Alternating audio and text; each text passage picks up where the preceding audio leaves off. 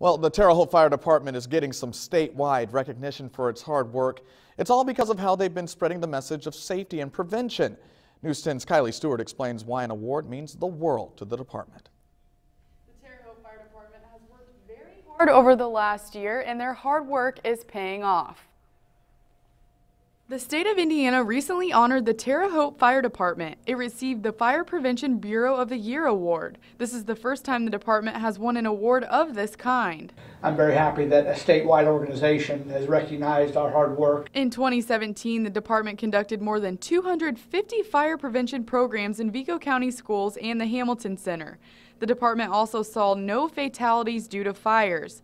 Josh Cottrell, a Terre Haute firefighter, says he's grateful for the recognition. I know how much time and effort we've all put into this, how much training we've gone through, and how much we had to learn, and just the amount of time we spent going through all the communities and all the buildings, just to make sure they're safer. And I'm glad that they recognized our efforts. The department worked with Terre Haute City Council over the past year and was able to get their fire prevention ordinance passed for the city, which is an update to the 1962 ordinance. This work, along with their duty in the community, helped them win the award. Assistant Fire Chief Norm Loudermilk says he's proud of all the work they've accomplished. We just have a really progressive division.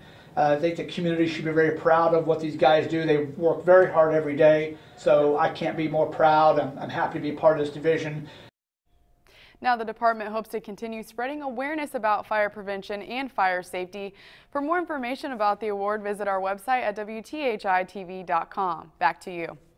It's a